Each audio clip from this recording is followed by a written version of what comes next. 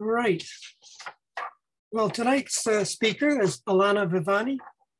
She's a research assistant, senior research assistant with the Mount Arrowsmith Biosphere Region Research Institute.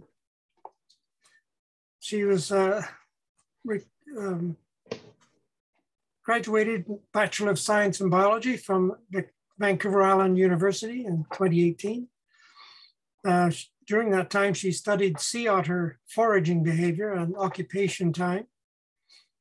And now she's involved in the forage fish spawning habitat monitoring project and wetland mapping. So she's busy with lots of field work, probably, maybe, not sure if it started yet, but so tonight she's going to be talking about forage fish, as you can see from the title. So with that, I'll hand it over to Alanna. Thank you, Philip, again, and just thank you to Victoria Natural History Society for having me. I would like to acknowledge that I am on the unceded traditional territory of the Nanaimo First Nation. As you said, my name is Alanna, and I'm an environmental project coordinator for the Mount Arrowsmith Biosphere Region Research Institute, also known as MABRI. And today I will be speaking on our forage fish spawning habitat monitoring program. So to provide you just with a brief outline of what to expect this evening, I'm going to give a little bit of background information on MABRI and the Mount Arrowsmith Biosphere Region. I will dive a little bit into forage fish and the importance of monitoring, a look into our monitoring program and the citizen scientists who make it happen, the methodology that we use, some of our positive results, and lastly, we'll just tie it up with a brief mention of our bi-monthly newsletter, The Forager. In 2014, MABRI was established at Vancouver Island University as the engine behind the Mount Arrowsmith Biosphere Region's research and educational programs. The MABR is a UNESCO designated biosphere reserve that spans from Nanoose Bay north to Qualicum Bay. We are dedicated to community engagement, relationship building, and knowledge sharing. MABRI focuses on the research and community engagement initiatives, primarily within the UNESCO designated MABR, but we also uphold VIU's academic research plan by working on projects all across Vancouver Island. MABRI provides VIU undergraduates and graduate students with hands-on experience in their field, and we're able to tackle a really diverse set of projects through a lot of the interdisciplinary work that we have. Now, the reason why everyone is here, forage fish. What are they? They are these small, abundant schooling fish that are critical components to the marine ecosystem and fisheries. They are a key prey item for larger predatory fish, marine mammals, and seabirds. Pacific sand lance alone are prey to about 45 species of sport and commercial fishes, 40 seabirds, and 12 marine mammal species. More specifically, humpback whales, minke whales, and harbor seals depend on forage fish for about 75% of their diet. And they are grouped based on their ecological role as opposed to their taxonomy. So they play a really integral part in the marine food web. They influence both the predator and prey populations, linking between the lower trophic levels and the higher trophic levels. They transfer energy throughout the food web. There is evidence that the dependent predator populations mirror forage fish population fluctuations, increasing or decreasing as a result of resource availability. In 2009, a study was conducted that showed approximately 34% of coho salmon diet consists of forage fish.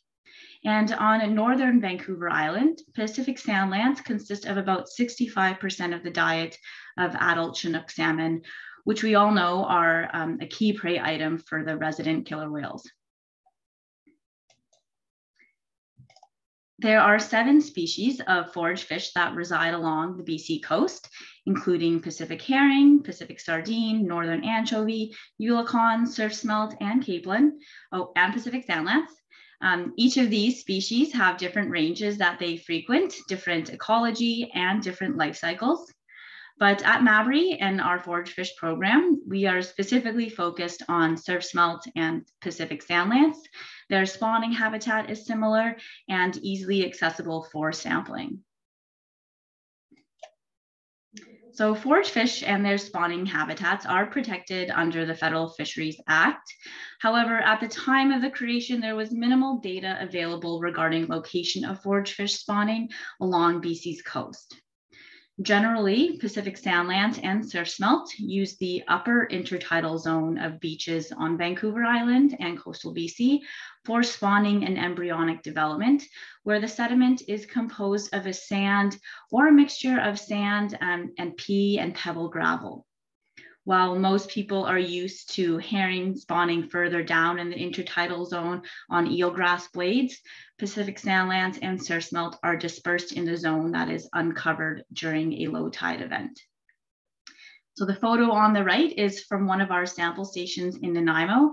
And as you can see, that tape measure that you're seeing on the sand generally shows the sample area that we're collecting sediment from. So really up high near the high tide mark. Now, due to the set of conditions required for suitable forage fish spawning habitat, these forage fish are exposed to several stressors. Literature has stated that overhanging vegetation is a beneficial feature as it keeps the sediment beneath it cool and moist, which can be especially important for summer spawning activity when you have high heat and lots of sun just baking the beach below.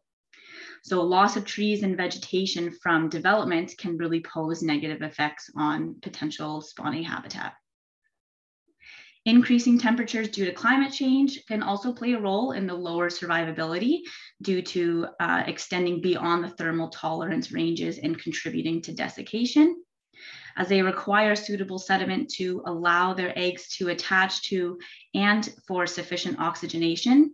The construction of seawall armoring, such as large boulders, stone, or other riprap structures, decrease the suitable sediment by having water hit the armoring and compact the sediment so much that the eggs are not able to penetrate the sand enough, or there's not enough oxygen for the eggs. And of course, these species have been susceptible to overfishing in the past. Other stressors can include seaweed harvesting and pollution from stormwater or other sources.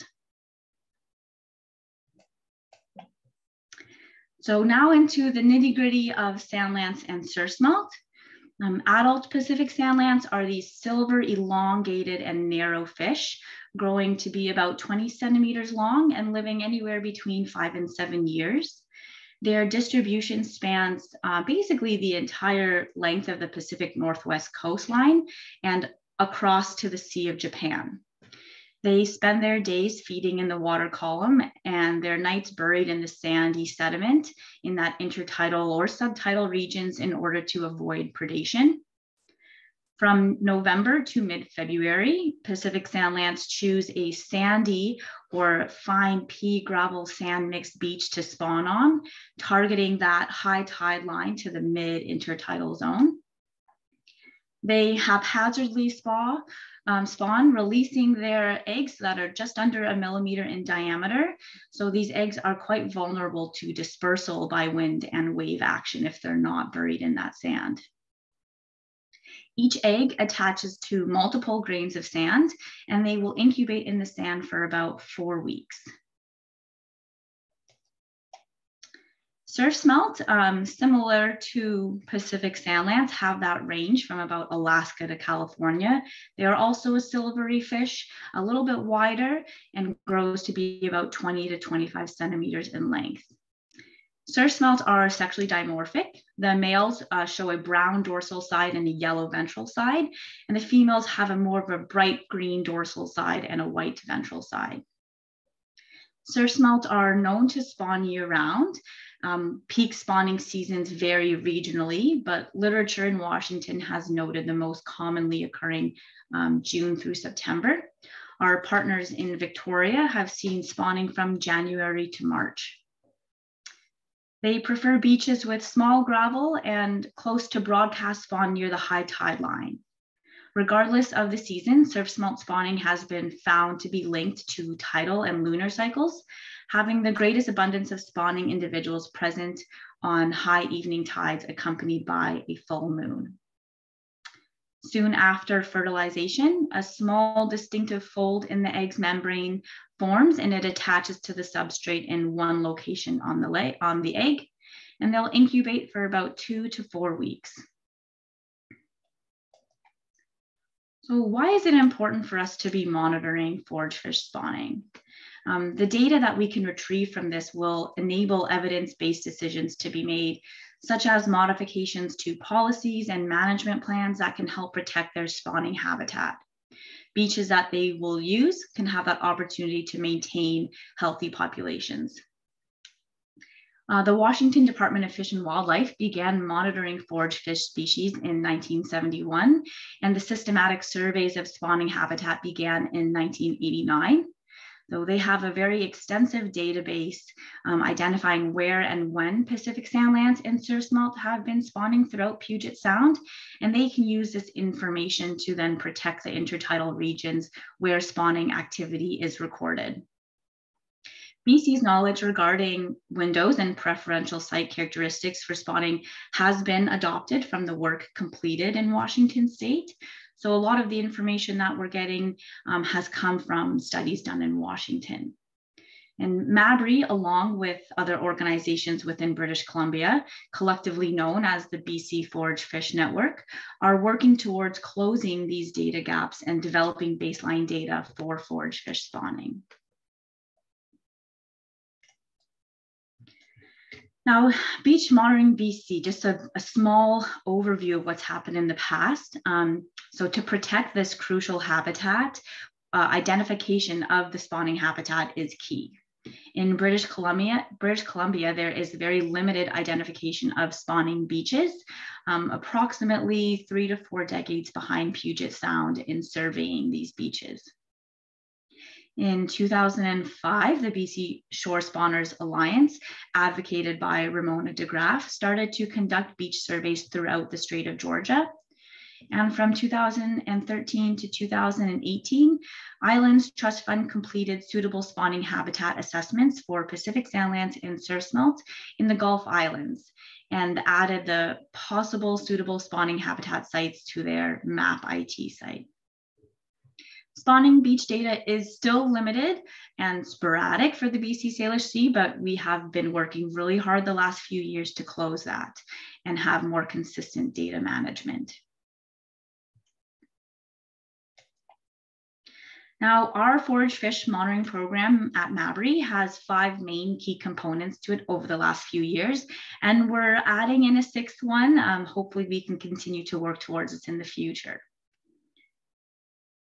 So in 2017, MABRI researchers were trained by Philip Dion from the Washington Department of Fish and Wildlife on forage fish sampling methods that they had developed over the years. Following the training session, we worked with Pam Thuringer, a retired marine biologist and WWF volunteer, to modify the sampling methods to better suit our program. The adjustments were made because we wanted to have our study focus not on the density of the spawn, but rather where the spawning was occurring, really looking to find the beaches that support forage fish spawning, what we refer to as positive beaches. Some notable changes that were made were utilizing 4-liter plastic totes for sample collection, switching to a Wentworth sediment scale, conducting bias sampling, and including other environmental and beach station characteristics such as aspect, episodic events, and slope. Since December of 2017, MABRI has been sampling beaches along the eastern coast of Vancouver Island. Initially, beach stations were established and sampling efforts focused around the Parksville-Qualicum Beach Wildlife Management Area. But since then, we have greatly expanded beyond the boundaries of the MABR. During the summer of 2018, 2 of our research assistants at MABRI worked to identify new sample locations along our coast, building and expanding our sampling area. Currently, we have anywhere from 30 to 90 beach stations that can be sampled monthly with the help of our dedicated volunteer network. This number does see really large fluctuations throughout the year based on the presence of suitable sediment at the time of the visit and our volunteer capacity. Additionally, with some of the Indigenous knowledge that we have obtained over the last couple of years, some of our groups focus their sampling efforts only during the winter season, which is the Pacific sandlant spawning season, as surf smelt are not known to frequent their waters or visit their beaches.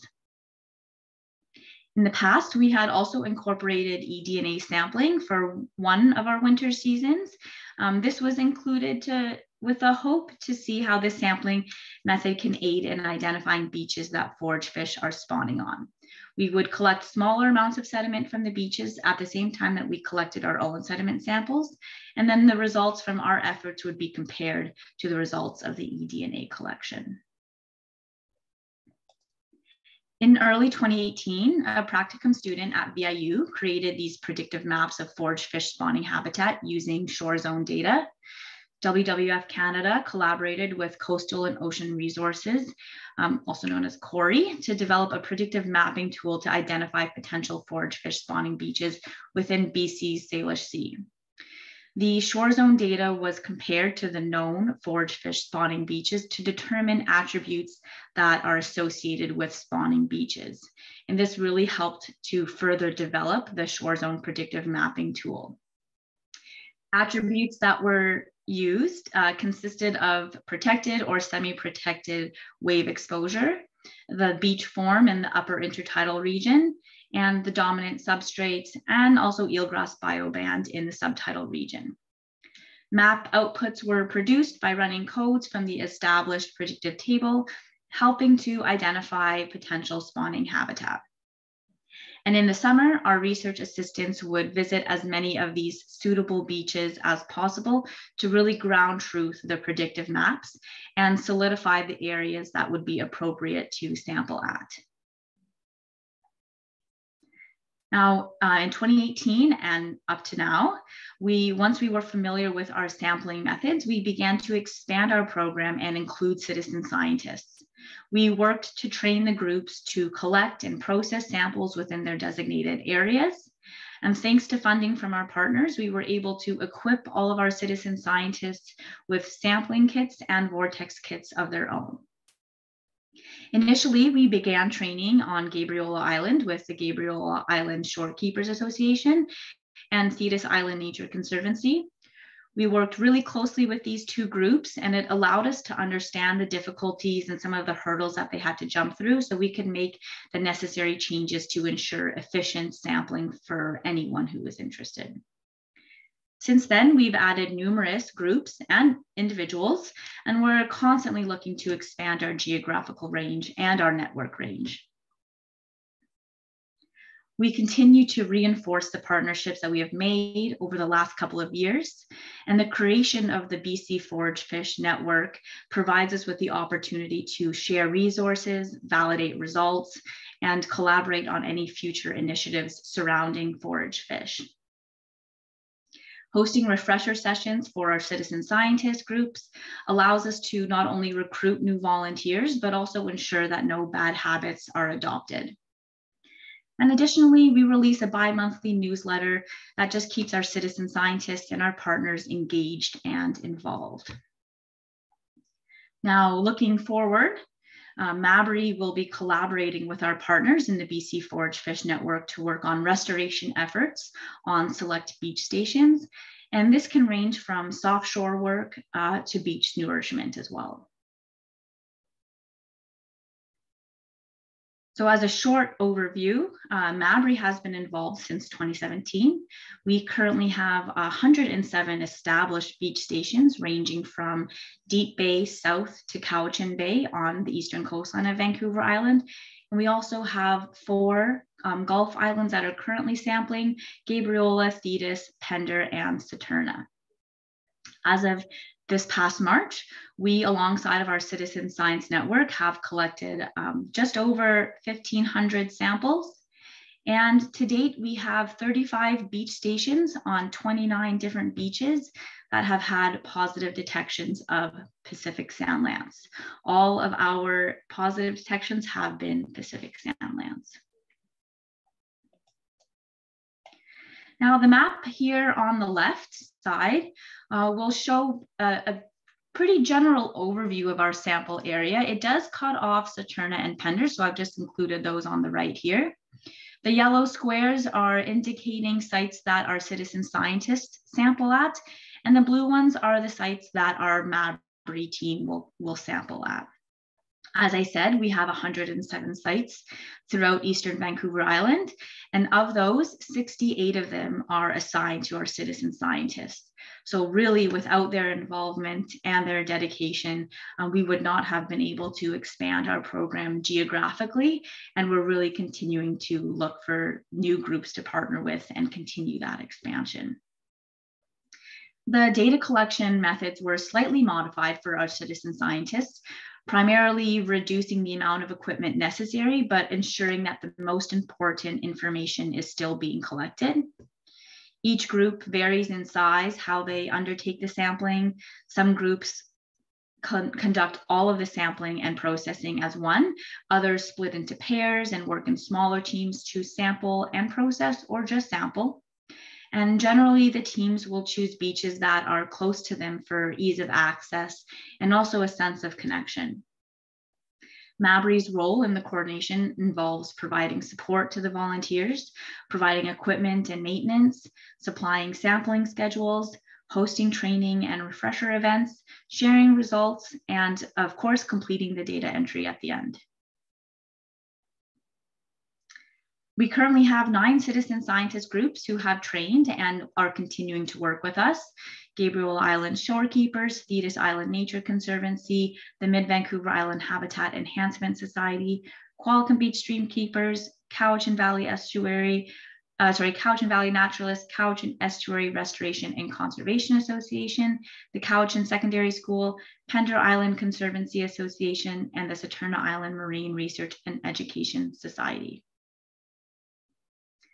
Additionally, our collaboration with the BC Forage Fish Network has provided us with strong partnerships with organizations that surround the Salish Sea, including Project Watershed, Tsleil-Waututh Nation, Peninsula Streams and Shorelines, Loon Foundation, Sunshine Coast Friends of Forage Fish, Howe Sound Biosphere Region Initiative, and the Friends of Semiahmoo Bay.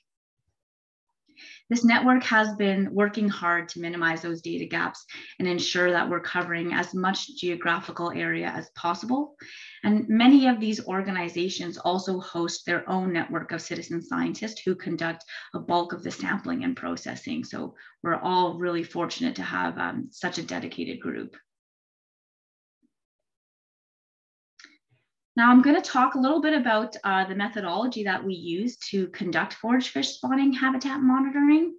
There are about 4 or 5 key components to this. So the first one we have is sample collection. Samples are collected only when a site is deemed as having suitable sediment at the time of the visit. This will really vary depending on the season and the beach that you're at. There are some beaches within our arsenal that are really dynamic. So any time of the year, we can have completely different sediment, from a really soft sand and pea gravel mix to large cobble. And depending on what you're visiting, you might not take a collection, but you might as well. When we are looking for suitable habitat for Pacific sand lance, we look for pea gravel with a sand base or just straight sand. And for surf smelt, we look for pea gravel mixed with pebble gravel, but still has that sand base. Scoops of sediment are collected along a 30-meter measuring tape and placed into a 4-liter container. Various beach characteristics are recorded to determine if there are any correlations to spawning activity.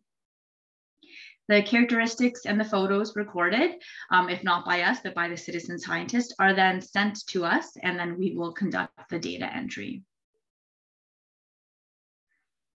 Sample processing has 2 components to it. The first is sieving. So the collected sample, the sediment sample, is then transferred to 3 sieves and processed down to obtain a collection of sediment that the embryos would attach to. We sieve the sample through 3 different sieves, a 4.0, 2.0, and 0.5 millimeter sieve. We keep whatever is remaining in that 0.5 millimeter sieve, and we place it into another holding container. Sieving allows us to focus our efforts on the sediment that has the highest probability of containing the eggs. Our next sample process is vortexing. So the sediment that was collected in that 0.5 millimeter sieve is then processed through this vortex machine. The vortex machine is this new and most efficient way of processing samples that was developed by Washington Department of Fish and Wildlife. The recirculating system pumps water from a large tote using a bilge pump run off of a marine battery, and it goes right into the blue bowl at the top. The blue bowl has a raised center with a hole in the middle, and it allows a water vortex to be created by the force of the pump. The movement of the water creates a pressure gradient with the lower pressure occurring in the center. And this low pressure system allows the lighter materials, such as organics, to be lifted through the water column and drop through the center hole where it is caught in the 0.5 millimeter sieve just sitting below it. We use a spatula to agitate the sediment in the system as it's circulating so that we can ensure any eggs that might be buried underneath the sand still have that chance of being lifted up through the water column. That elevated hole in the center reduces the amount of sand that leaves the bowl, reduces the amount of sand that leaves the bowl, which also reduces the amount of sand that later needs to be analyzed under the dissecting microscope.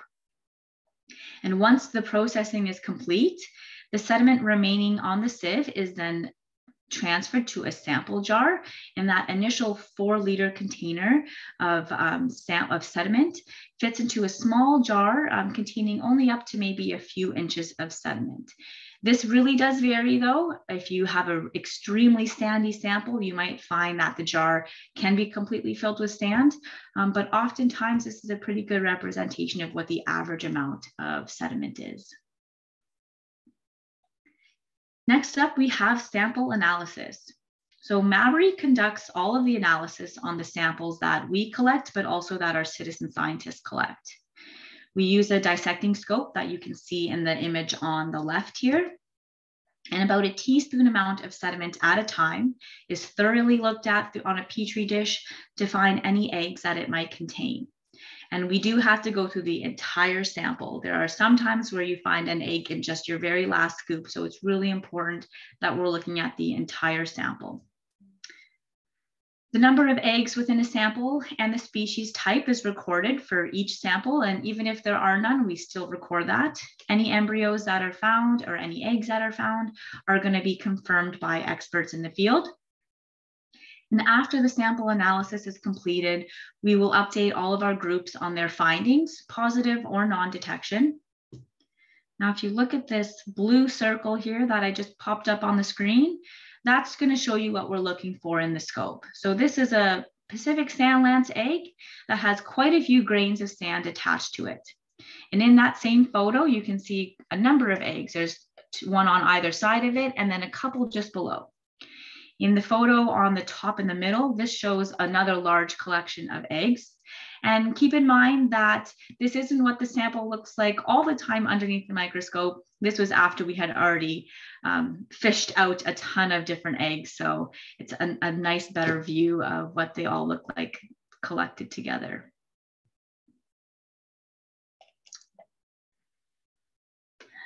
So after sample analysis is the lovely fun part of data entry and storage.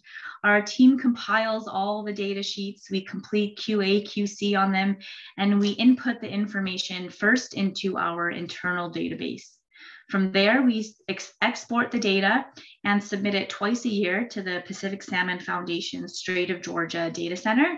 That is an open access database that is hosted at UBC. And this has been adopted also by all of the members in the BC Forage Fish Network. It's in an effort to ensure all the data is transparent and available to anyone who may use it, specifically for use in policy management. The team at the Strait of Georgia Data Center have created really beautiful maps that visually showcase monitoring efforts and our results.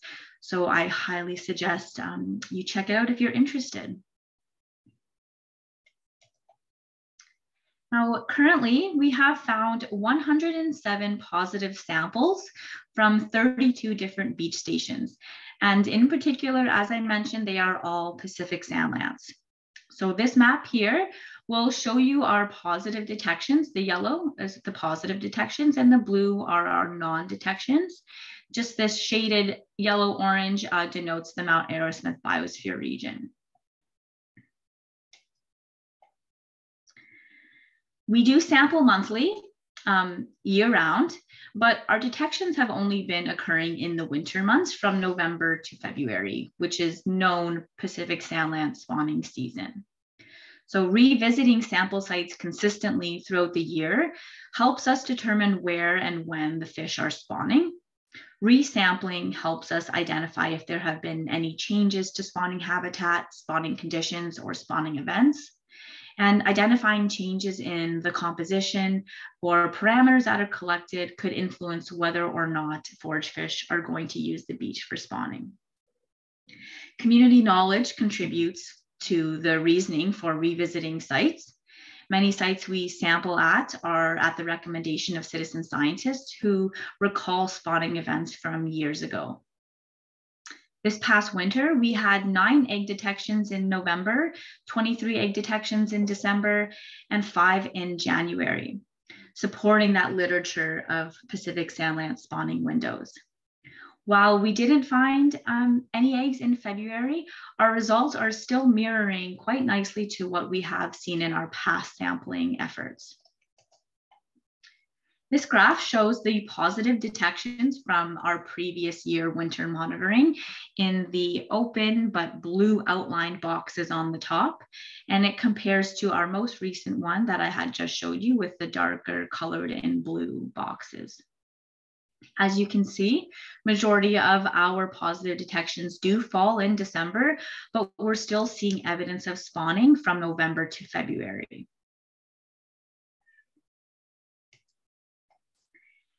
And this past winter monitoring season, there were 18 different beach stations in 8 regions that were recurring positives.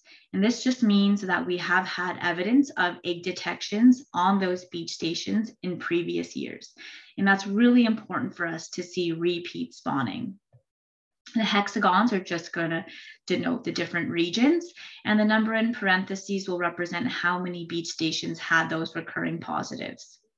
Some of our notable beach stations that we would have considered our core stations were Sunny Beach in Bowser, Community Park Beach and Sanparel in Parksville, Sebastian Beach in Lanceville, Icarus Park and Departure Bay in Nanaimo, Maple Bay Beach, and Pilot Bay on Gabriola Island. While we're extremely excited to have a ton of recurring positives this year and in past years, it's even more exciting to have new beaches with egg detections as well. So in 5 of our regions, again represented in the hexagons here, we sampled 7 beach stations that had positive detections for the first time. Some of these beach stations were sampled in the past and they didn't have positive detections, and others are new beaches that we did just begin sampling. Some of our more notable beach stations include Orr Road Beach in Lanceville, Piper's Lagoon in Nanaimo, West Can Dyke in Cowichan Bay, and Whalebone Beach on Gabriola Island.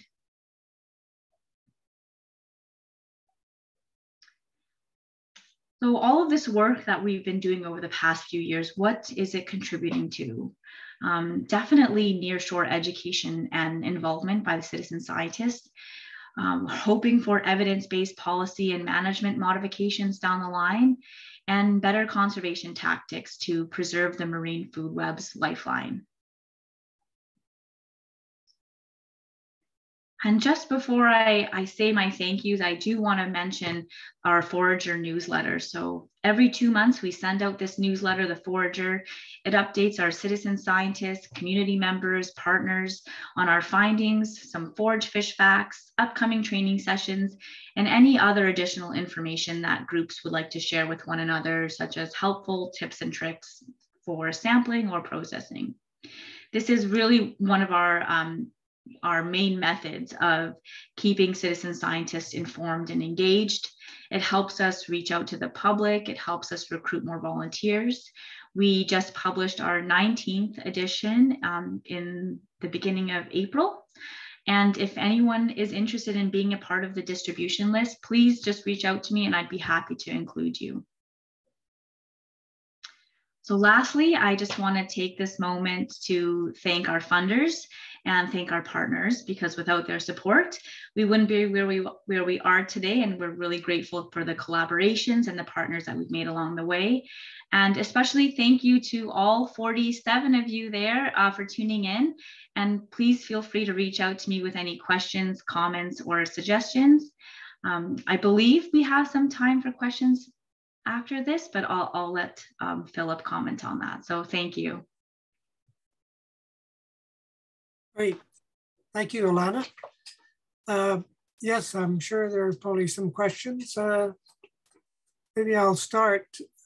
I'm just curious if sandlands are more common in the protected waters, like of Georgia Strait, as opposed to Juan de Fuca Strait.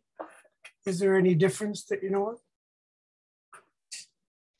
You know, I have to admit that most of the work that we have been doing isn't related to population estimates. So I'm not positive how the population in the Strait of Georgia relates to Puget Sound. From my brief, knowledge of their spawning beaches in Puget Sound, I would like to say that they have a lot more of known positive spawning beaches than we currently have in British Columbia. Maybe that is an indication of population size, but I don't know for certain. I was thinking in particular, say the Victoria region, if is there an active sampling around Victoria? Yeah, absolutely. So Peninsula Streams and Shorelines in Victoria are really the group down there who organize citizen science sampling of forage fish spawning habitat monitoring. They have had positives for both Pacific sandlands and surf smelt in their areas. And it's really exciting. They do lots of work all around the Saanich Peninsula and throughout Victoria's southern region. So lots of opportunity for anyone in the Victoria region to be a part of forage fish monitoring. Right. I'll just look in the chat here. Sandlands eggs look green. Does that indicate that algae may have entered the eggs? Sometimes the coloration that we're seeing in our photos is due to the solution that we store them in. We try to preserve the eggs for educational purposes. So I have noticed that over time, our eggs maybe are not so clear and transparent, but a little bit more cloudy and opaque, and sometimes turning a little bit yellow too. So the discoloration might be just from our solution that we use to store them in. Here's another comment. Is it absolutely known that sandlands do not spawn in subtidal areas? It seems like there's a huge biomass out there and you are finding only a few eggs. It is not absolutely known that sandlands do not spawn in subtidal areas. That is certainly a question that is being explored. Specifically from a master's student at UBC.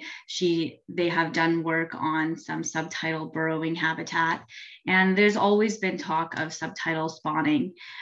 We are collecting, only a few eggs. We do only take a small amount, but sometimes the egg counts in our samples can be anywhere from 2 eggs to over 1,500 eggs in the sample. So there are often times that we're seeing quite a number of eggs in our collections, and oftentimes we're not seeing as many. And I'm not sure of the variability. It could be that we caught the spawn at the wrong time, but it does vary in number of eggs in a sample. When I indicated that we had 9 eggs in January or 23 egg detections in December, I should have clarified. I definitely more meant 9 of our samples that we collected had egg detections. 23 of the samples had egg detections, but those numbers will fluctuate anywhere from a really small 1 or 2 up to 1,500. I see. Here's another question. When sandlands spawn, do they attract birds and other predators like spawning herring? You know, I'm not positive. I don't know. I have never got to witness a spawning event.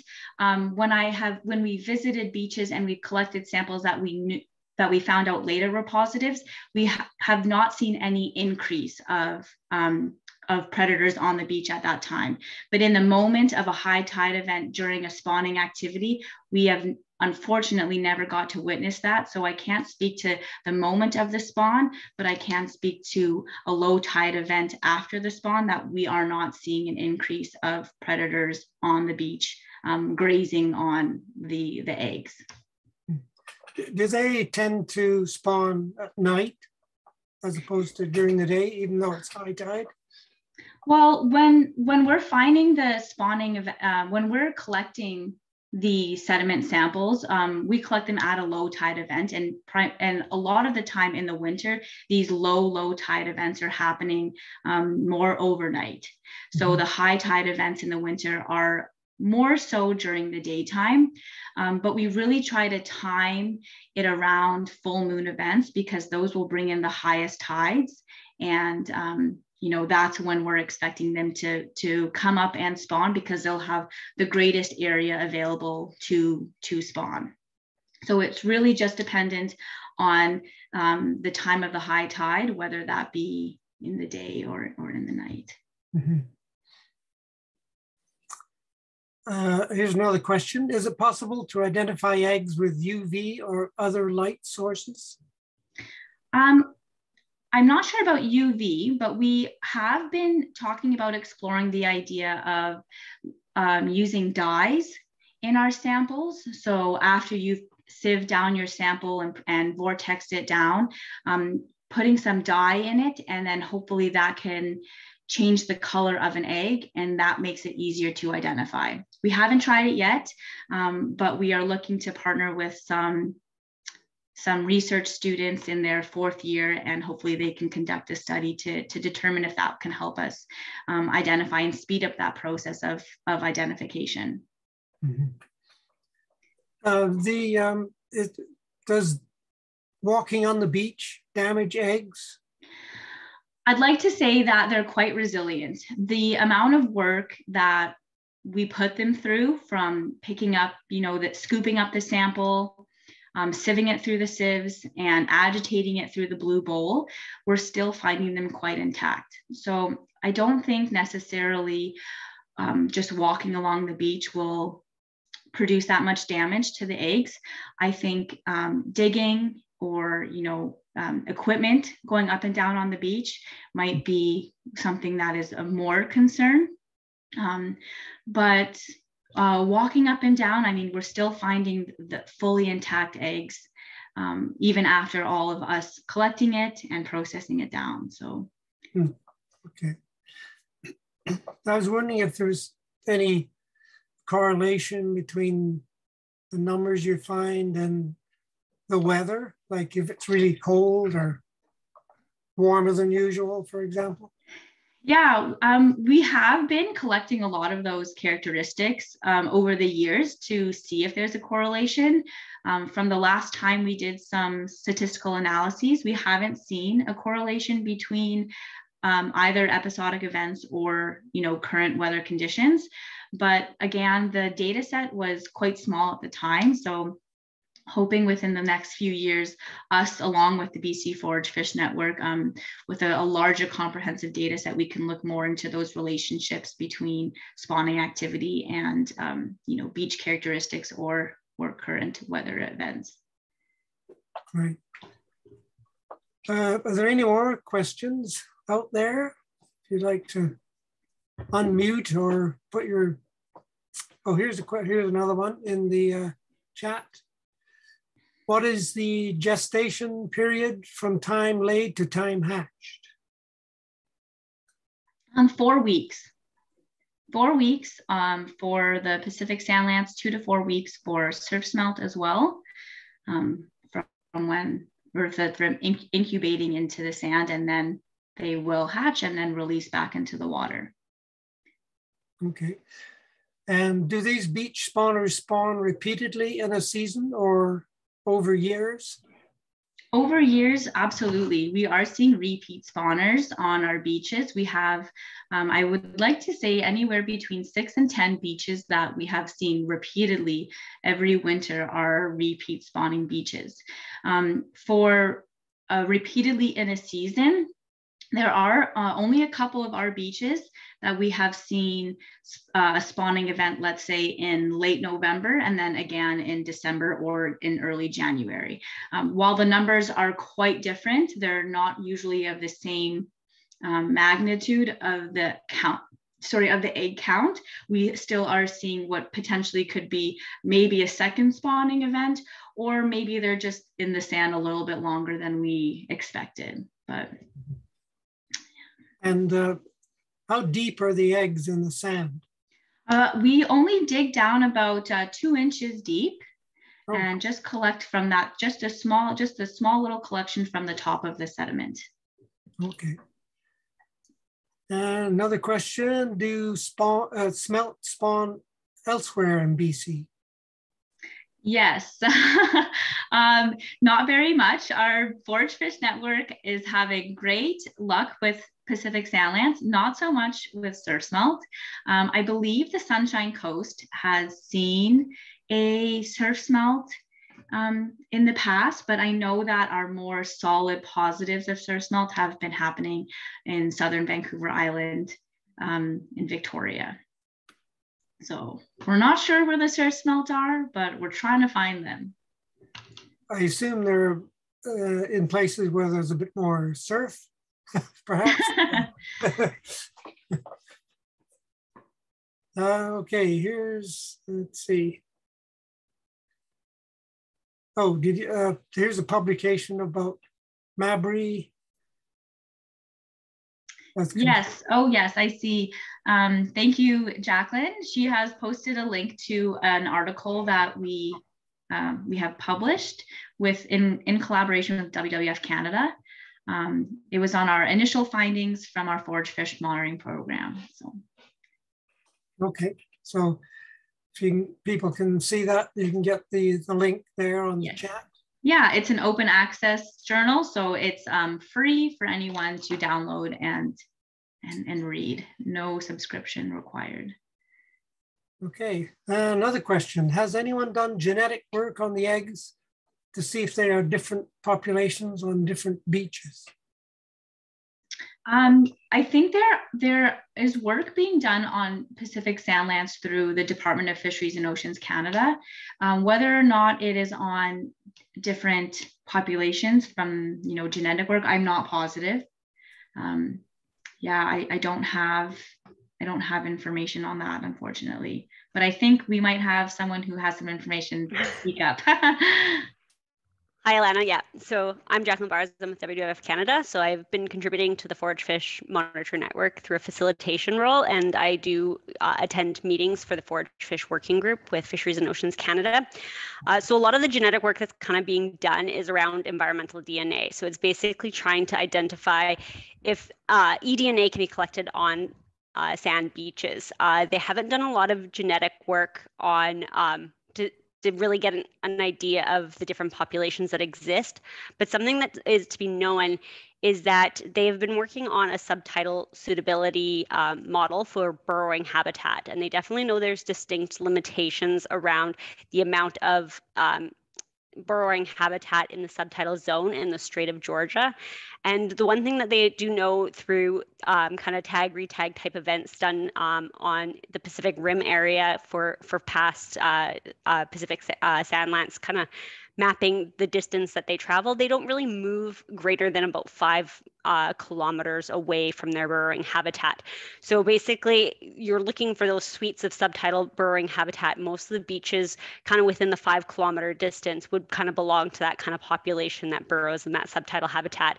And thus, you are going to get different populations fluctuating throughout the Strait of Georgia just in relationship to where those subtidal burrowing habitats are. Okay, And it's like a final question. Do you have access to the US data to expand your database?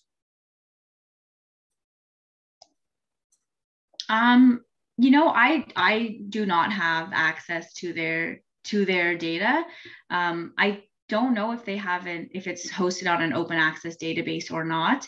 But I know that that was one of our key points of trying to move forward with the BC monitoring program, is trying to ensure that all the data is accessible to anyone.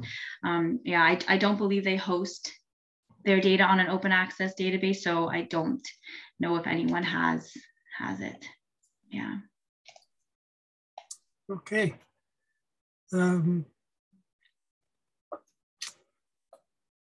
I think that's the last of the questions. Jacqueline Bars says it is not, it's a state database. There we go. Oh. There we go. So if there are any more questions, if not, so Don Kramer says, thank you very much for your talk. Thank you everyone for listening and all of your questions. And wish you well with the data collection. I guess it's more or less over now, is it, for the next winter? Well, we'll still be collecting throughout the summer in case we can find some surf smelt. But yeah, we're always going all year. Okay. And do you have a backlog of samples to No, we are very on top. We analyze all of our samples within a week of collecting. So now it's just making sure we're catching up with data entry. Right. Mm-hmm. Good. Well, thank you very much, Alanna, and my pleasure. Jacqueline. Thanks again, Alanna. That was awesome. My pleasure. Thank you, everyone.